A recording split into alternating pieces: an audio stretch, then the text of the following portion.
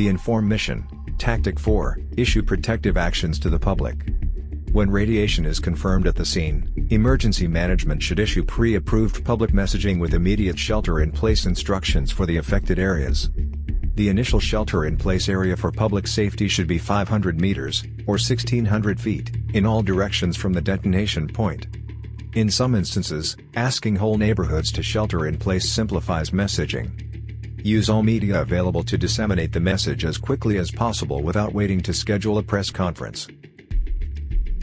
The overall intent is to have as many people as possible within the 500-meter radius, shelter inside. For more information, turn to page 15 of the RDD Response Guidance.